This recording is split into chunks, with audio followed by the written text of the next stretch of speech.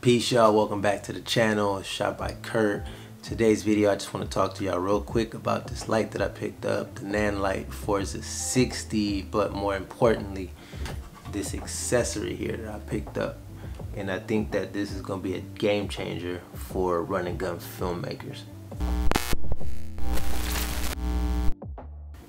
So if you're new to the channel, welcome. If you're not, welcome back. Thanks for being subscribed. But if you're going to like the video, definitely drop it a like as it helps out the channel. But we're going to get straight into it. So first off, we're going to talk about this right here. The Nanlite Forza 60. And as you can see, it's super small. And just for comparison's sake, it's just as big as my iPhone. Pretty much the same size. So I mean, the light is a 60 watt light. It's actually super bright, considering that it's a 60 watt light. It does have a feature that you can turn off the phone. Has a feature that you can turn off the fan, but you do lose a little bit of brightness when you do that. But I mean, nobody's gonna be using that at 100% power anyway. At least you shouldn't need to.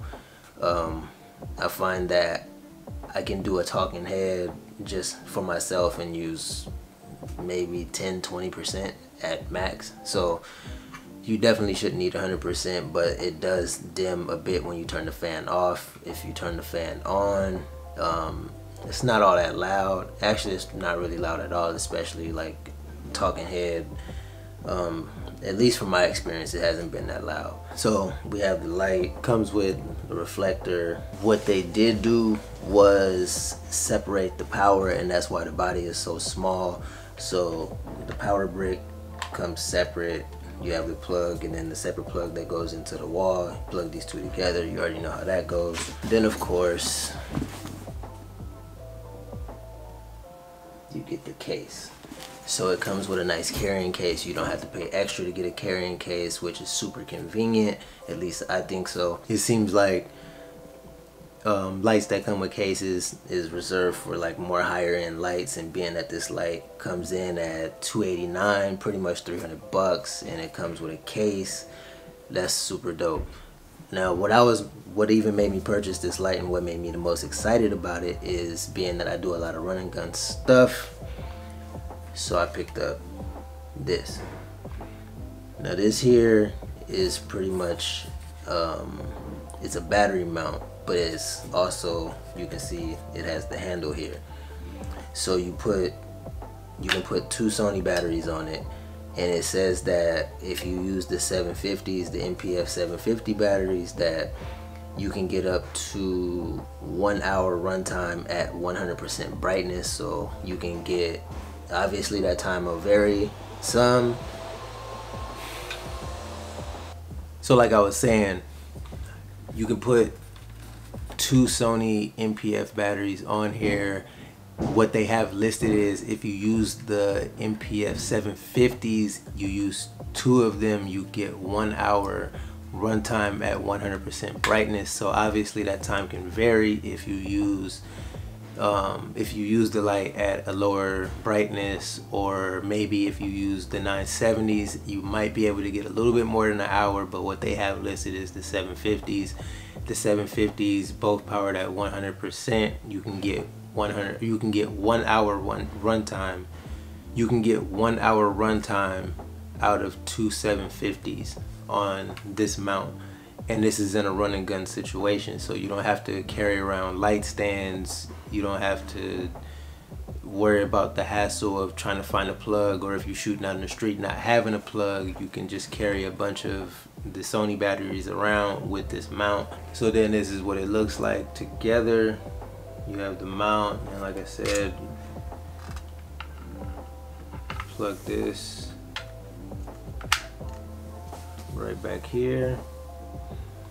I don't have the batteries on. My batteries are actually charging right now because I have a shoot later on that I'm going to need them for, so I didn't put the batteries on here. But after that shoot, I actually plan on getting some behind the scenes because I actually want to use the light. I just picked up the light yesterday, so I do plan on using the light for the shoot. It's actually going to be a nighttime shoot, so this will be a perfect example of why I think it'll be super clutch for run and gun filmmakers, especially if you're on a budget. Right now, this light is being compared to the 120D and the Godox SL60W, I think it's called.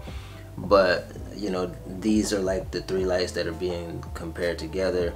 The Godox come in at 134, the aperture come in at 750, and then this one being kind of like right in the middle at $289 or $300.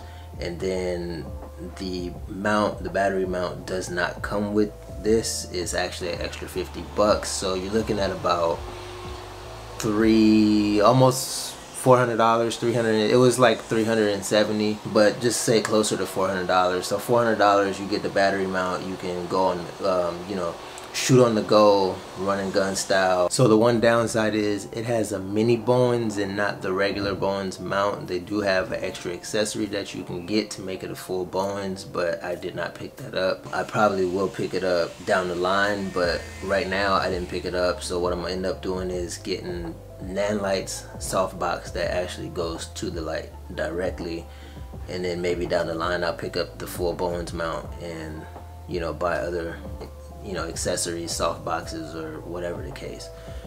But that was one of the downsides. It doesn't have the universal mount, so you have to buy Nanlite's mini Bowen or whatever it's called.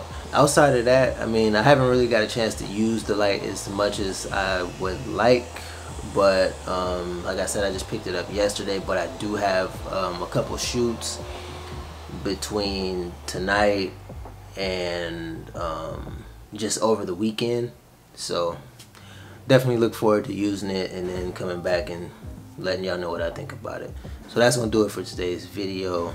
Just wanted to talk to y'all real quick about this light, and I'm actually kind of stoked because it's my first like real professional light, I guess, because I have, you know, a couple Aperture MCs and like this other tube light or whatever, but this would be like my first professional light, so I was excited. Thought I'd come do a video real quick. Anyway, if you liked the video, drop me a like, consider hitting subscribe, especially if you want to know more about this light from my perspective. And I'll catch y'all in the next video, man. Y'all stay creative. Peace.